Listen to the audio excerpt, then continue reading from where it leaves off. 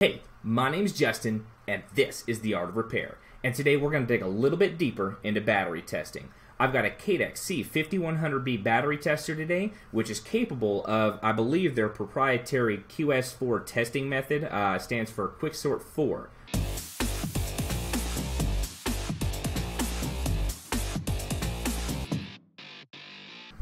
Oh, Justin, quit telling me that there's a way to do something and then showing me another way to do it. I hate it. Every single time, it's like you just keep digging deeper and deeper and deeper. But you know what? That's the point of the art of repair. We're supposed to take this from that base fundamental level. We were supposed to dig down. We were supposed to find out how things work at the subatomic level. We need to figure this stuff out so that we become competent techs. Okay, so with that being said, I know you're thinking, Justin, you told me about the multimeter, you told me about the activation plate. What exactly does this Cadex tester do that these aren't going to do for me? Well, the Cadex tester, as far as I understand it, uses a proprietary testing method. It's called QS4, which stands for Quicksort 4. Okay, what that does is it checks the electrochemical dynamic response of the battery. Now, you're probably thinking the same thing I thought. What kind of load of crap is that? What kind of long-form junk are you trying to throw at me right now? Electrochemical dynamic response? Well, let me just go ahead and make it easier for you. That means voltage drop, okay? This is a voltage drop test. But didn't you just show me how to do a voltage drop test over here with the battery, the activation plate, and the multimeter?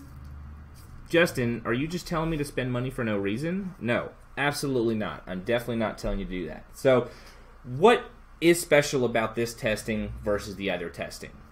This has a computer in it, and this can run through a program. These, it's just your gut check information. You're just reading a measurement and hoping for the best. And yes, if you see a mega voltage drop pretty quick, then yeah, you're going to see the battery's probably bad. But what about batteries that come in where the customer's like, hey, you know, I'm having issues with the battery, and then you take your multimeter out and you test it, and you're like, you know, it doesn't show anything wrong here, but the customer is so insistent. They're just like, man, my battery sucks. You've just got to replace it. Well, that's where QS4 comes in. So the deal here is that electrochemical dynamic response is the lag time to a voltage drop. It's not actual voltage drop. So you see there's a difference now. Okay, so before we were just looking at it and visually watching the meter go down. Now we are going to check the lag. Now the lag, what? It's the amount of time it takes the battery to respond. Okay, let me go ahead and show you this thing. All right. Alright, so this is the Cadex machine. It's got its little dongle here. You know, it comes out to a USB Type-C. It also comes with an adapter so that you can use it with, like, pretty much any other battery, just the regular square batteries that have the little, you know, soft contacts right there. You can use it for a little fun hacking, too. I was messing with it earlier. But the main thing we're going to be using here is this USB Type-C out, which I guess future-proofs the device in some way, but I don't know. So we're going to take it, and we've got this little doohickey here. It looks very similar to an activation plate. In fact, I've got some other ones here, and these are not Cadex activation plates or Cadex dongles, but they will work just fine, as I did test it, even though they told me on the phone that not to. We're going to go ahead and use the one that they gave us just to make sure this thing works properly. All you need to do is hook it to the little dongle, and you'll hear a sound. Okay, and we're going to change cameras real quick so we can see the screen here. So, we plug the battery in, and it wants us to select a voltage. I see 3.7 on here, but this says 3.8 on it, so we're going to move it up. Alright, we're going to hit test, and then it's going to ask us the capacity. Very simple questions, right? So the capacity on this one, if we take a look at it here, we are looking at 1,560 milliamps. So we're going to go ahead and move this up. As per the recommendation, it's always best to round down.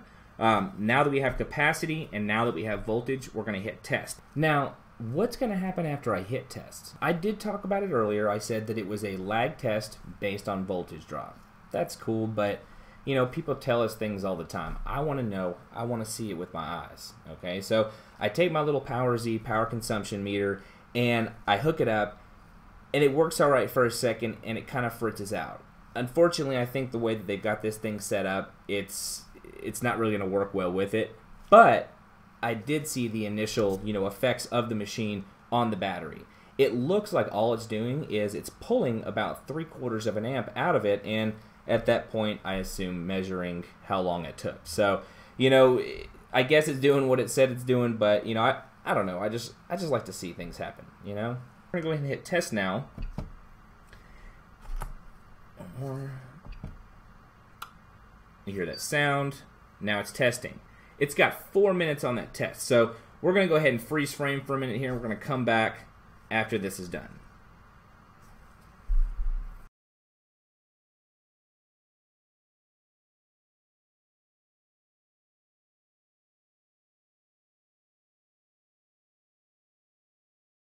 Alright, so now that the test is over, normally what you're going to see is you're going to see an answer on the screen. It's going to say, hey, this battery's good, it's intermediate, it's bad, something like that. But if you did purchase the printer unit and you set it up that way, you will see that it will print out a little slip that you can give your customer. The test was the Quick Sort 4 test.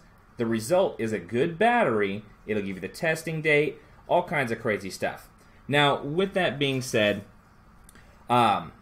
this is a great addition to pretty much any store. It takes a lot of the guesswork out of battery testing. Well, I do like this test where it actually checks the electrochemical dynamic response of the battery itself.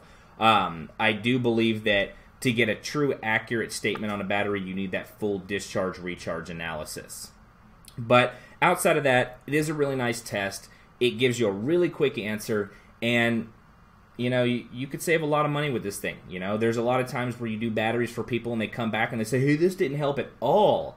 Well, why? You didn't test anything. But with all the things I've shown you so far, you should be able to give them at least a good educated guess on, hey, maybe this battery's good or not. Anyway, I hope you learned something from this video. Don't forget to like. Don't forget to subscribe. Make sure you hit that notification bell if you want it to pop up on, you know, whatever you're using whenever I put something out. And I hope you have a wonderful day. Don't forget, guys, if you're interested in any of the tools I use, check out the description below.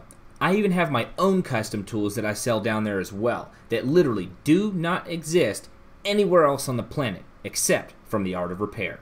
I also have a Patreon where you can help support the channel so I can create even better high quality content.